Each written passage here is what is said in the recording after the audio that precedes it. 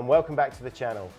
We're doing another video today in the Meet the Manufacturer series, and I'm glad to welcome back Jack Drury from Shure. How you doing, mate? Very good, how are you? Very well, thank you. So, I think we're going to go back into the Axient digital stuff and our console integration. Console integration, hugely requested feature. Yeah.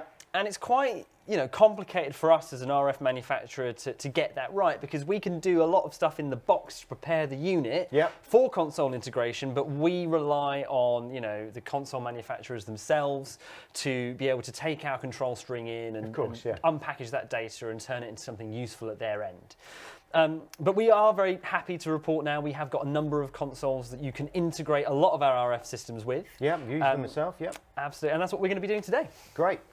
So we've got a Yamaha QL1 here. Yep. How do we set the two together? Excellent. So Yamahas are actually pretty easy to get this right. Different consoles require some different things. But what Yamaha wants to see is primary Dante and control data on the same RJ45 connector. Okay, yeah. Directly into the primary Dante on the back of that. Yeah, understood. So to get this right, first of all, we need to talk a little bit about this 4-port Ethernet switch. So this is just the receiver rack reverse. Yeah, absolutely.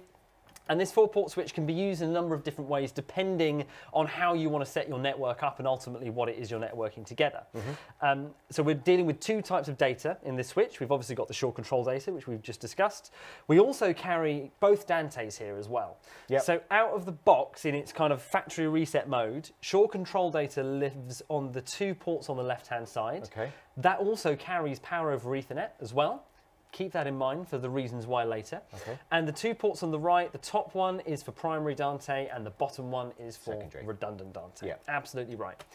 Now, if you've got a fully switched network infrastructure, this is going to be pretty good, right? Because you can kind of move stuff where it needs to be through the switches and it's absolutely fine. The setup we have today has no extra switch, which means that real estate is going to get taken up quite quickly. We're also not worrying about a redundant Dante stream today either. So we actually put this in its second mode, which is called switched. And in switched mode, primary Dante and control goes out on all 4 ports. It's way more flexible, so you can do a lot more daisy chaining of stuff. You can cross-patch things into each other, and you don't need all the switch gear. The only drawback is you lose that redundant Dante stream. Understood, yeah. So it entirely depends on what your priorities are and what your setup is. So how we're set up today, like we said, this wants to see Dante and primary Dante and control on the RJ45. So 1 port obviously has to be reserved for that. Remember, all 4 ports are putting out everything. We've got a number of other items here as well. So the network actually starts, we've got the laptop kind of controlling most things. That plugs into our Spectrum Manager at the top. We then daisy chain out of that into the first port of our receiver. And then we take a daisy chain out of this port to go to the SBRC controller at the bottom. We then need a PoE port for our AD610 access point. So this is why PoE in Axient Digital has to exist. This unit requires power and it can work on PoE. You can hard power it as well if you want to. But again, we're trying to keep things easy. We're trying to keep things flexible. So out of one of the PoE ports here, we're sending a Cat5 to the AD610. And that leaves us with just enough ports to have a RJ45 going to our QL1. Excellent. So operationally wise, what do we have to do to set that up? Right, so to get it into switch mode, we go to our rack at the top here, again, come all the way back out into the top menu. And we want to go to device configuration and then network configuration here, okay? And then you get a setup option, and then you click into this and you can have those 2 modes. So its factory reset mode is split redundant, as we said.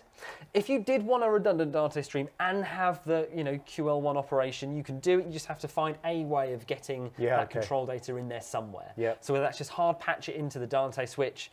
The other thing I see quite a lot of people doing is just a little short bit of RJ45 loop and just loop it straight in here on the bottom receiver of your receivers. Come out of the control and into the Dante. Yeah, makes sense. And that's it. You've got control data in there. For the purposes of today, we're just going to go fully switched. And it's worth bearing in mind, actually, if you are having network problems, this tends to be where the problem lies. So if you've cross-patched everything together and some stuff isn't showing up, it's probably because you haven't put it in the switched mode. Oh, so you're getting service calls that generally often point to this actual point? Yeah, 9 times out of 10, if it's not an IP issue, it's probably this being in the wrong setting. That's great to know. One last thing to bear in mind about this, if you change the nature of it, it will cause the unit to reboot. Yeah, so don't do it mid-gig. No, I have seen that happen. So that's it. That's the network routing and everything. We've got this in the correct mode as well. The second thing that the Yamaha wants to see is a very specific Dante name. Okay, yeah. So, it's not so fussy about IP addresses, really. It's quite happy to kind of, just do a DHCP for that. But Dante names, it's very, very particular about. It likes to see a Y001 at the start, and then the rest of the information. Now, other manufacturers, you would have to go into the unit and type that in. But we have been very, very helpful. And if you go to device audio, Dante names, Dante device name, you'll see that we have put in a mode specifically for Yamaha console integration. And that will automatically change the name of this device to the nomenclature that a Yamaha console would like. Yep. So we've done that, which means we're ready to go and see what the console's doing. Thanks, Jack. That's really good. So that shows you how to just set up the Axient side of it. And what I'll do now is I'll go over to the console here and I'll show you what you can actually see on the Yamaha QL1.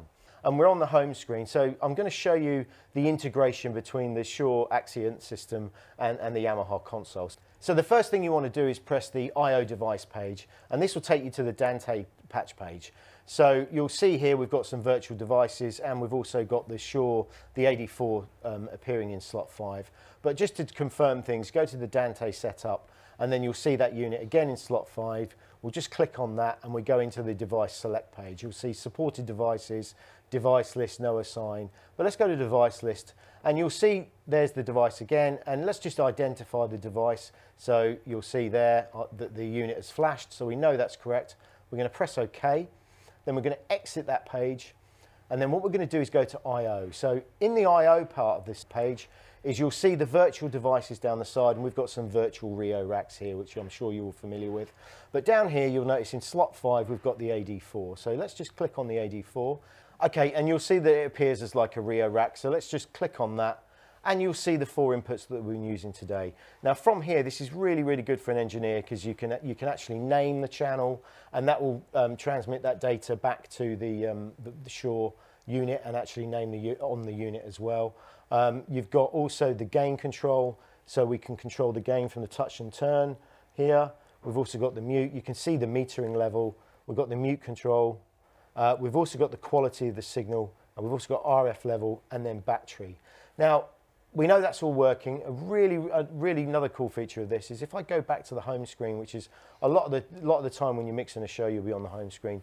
You can actually see again, so I can control from the actual gain pot of the Yamaha, the gain control here. I can also see the RF level, the battery level, and I can also see the frequency that it's actually tuned to. So that, again, that's a really cool integration of the Yamaha and the Shure. So there we go, that's the console side. And I can actually go and see this console in the network here as well, because this has a Dante browse function. So if I come into Dante browse here, it'll search the network. Yep. And there we go, Yamaha QL1. I can flash that device. It probably won't flash the desk and terrify the engineer, probably just the card inside, but really good way of making sure that everything's set up and talking to each other properly. Fantastic. Thanks so much for coming, Jack. Thanks so much for watching. Please like, comment and subscribe, and we'll see you all in the next one.